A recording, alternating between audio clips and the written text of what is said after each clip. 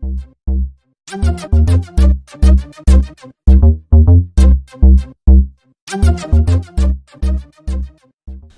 everyone, welcome back to E46 channel. Today is gonna be a different video because it's a different car model, but let's start with a few quick announcements. First, as you can see, we got the hats done. It's stitching, it's a very good quality, I love it. And that's not supposed to be that color, but anyways, they messed up the color there. And there is the shirt, love it.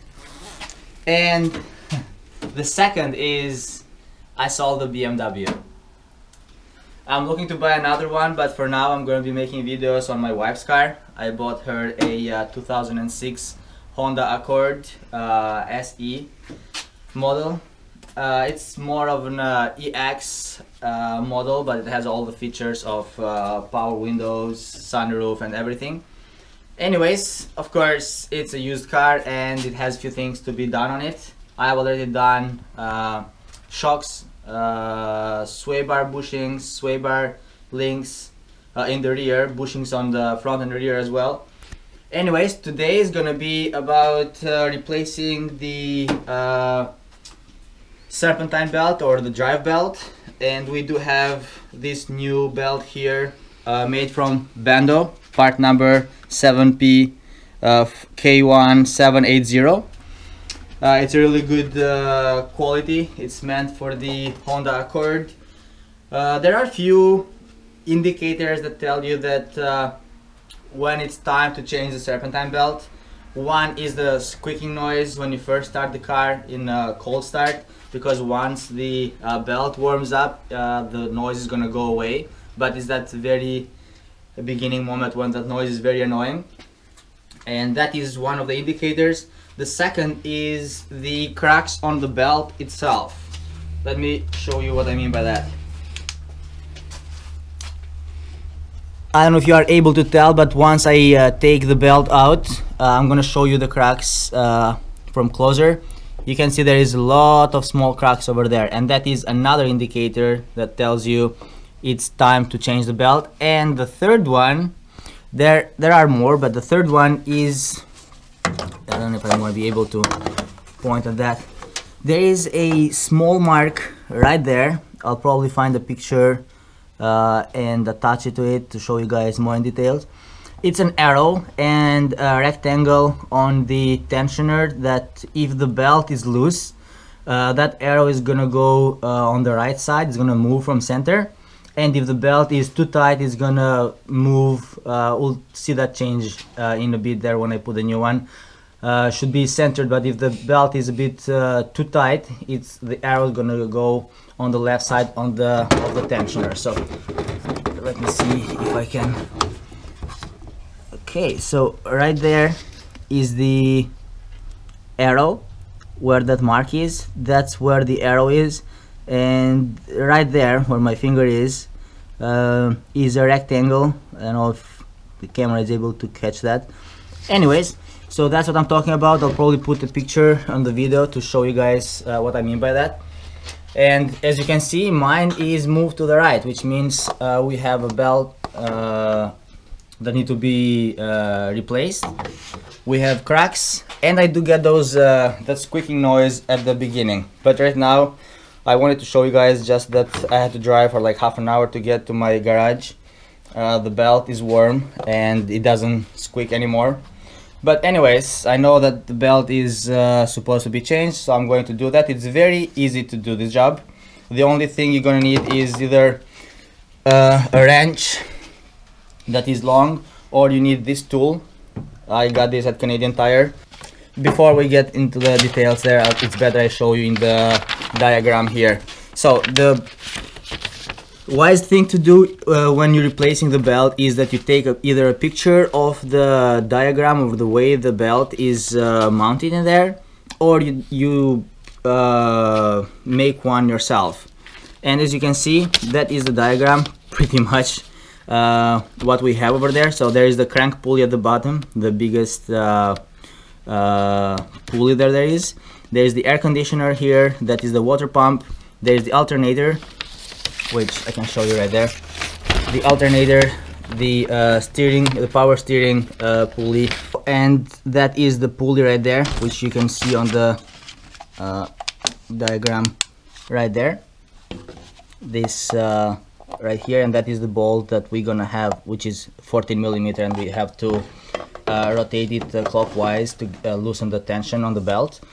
And for that I'm gonna be using this tool, which I got from Canadian Tire for, I believe, between $15–20. It is very helpful, and it's meant for just replacing the belts in like different car models. It comes with another extension.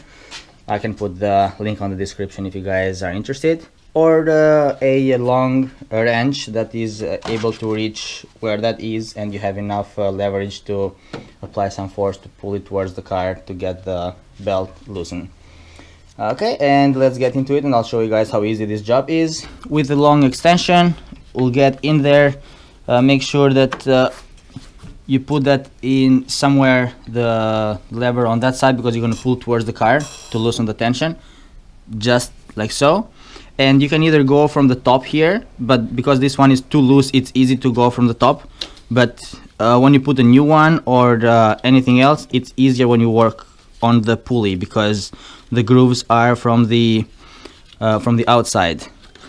Okay, and just let the tension go.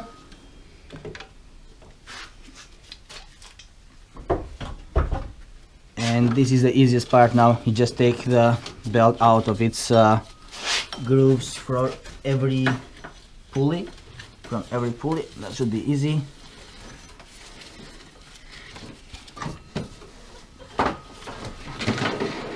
Okay, right there. Now, when I was telling you guys about cracks, right there, those are the cracks I was talking about. That is one indicator.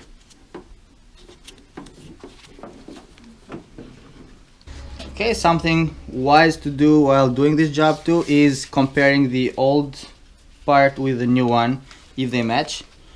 And I would expect the new one to be a bit shorter or tighter, but not as much as this one is. So I'm gonna try and get them, but it is, I don't know if you guys are able to tell there, but okay, so here they are, and look at it. It's very stretched. Right there you can tell I have them straight here, but right here you can tell how stretched it is, and we saw that the arrow was moved to the right side of the rectangle there. And something else, try to put the letters on the outside of the car, like this way. And again, don't forget that diagram, to draw it or download it from somewhere or look at it while before you do this, because it is gonna be painful. It is wise to start from the bottom and then work your way up, because that way here it's easy for you to work. Now that the belt is loose, it's easy for you to work on the bottom, where in these tight areas like here, because we didn't remove anything here, we just worked on the area that was given to us. And that's why it's better you work at the bottom first, and then work your way up with the pulleys, and leave either the power steering pulley or the tensioner pulley for last. And something else, while you are at this job and you have the belt removed, try, if you have, to see and test if there is any play on the pulleys of like each pulley. There should be some play, a little bit, which I can feel it. I don't know if you guys are able to tell. I can feel it on the tensioner pulley, but that is very normal for them. It wiggles a little bit.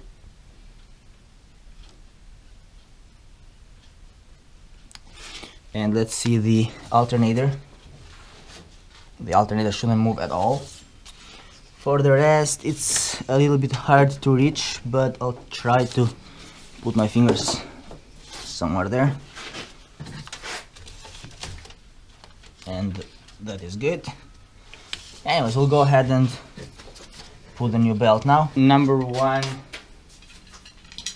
thing you need when doing this job is patience, guys, because you want to take your time and make sure everything is where it's supposed to be. Otherwise, you're gonna cause damage.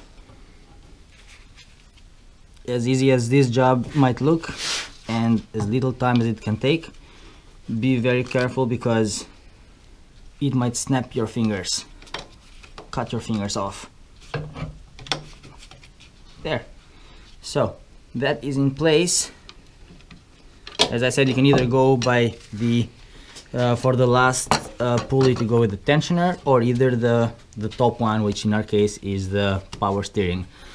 And let's just give it another check to see everything is in place. Everything looks good, and okay, so I'll try to show you guys where our arrow is right now. Over there, it moved a lot. Like, it was at the very corner of the right side of the rectangle. Right now it is at the left corner of the rectangle of the arrow there. There, now you can see. That's what I meant. It moved, I would say 3 or 4 millimeters to the left side, maybe more than like 5-6 millimeters. But yeah, so we'll turn it on and see where we are.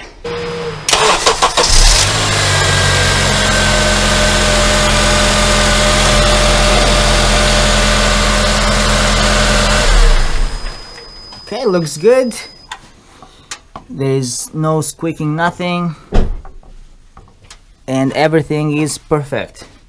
And that is gonna be the video for today, guys. Thanks a lot for watching.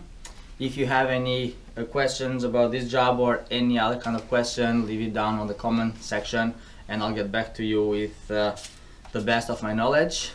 And if you enjoyed the video, please give it a thumbs up, and might as well consider subscribing for more videos to come. Thanks again, and I'll catch you on the next one.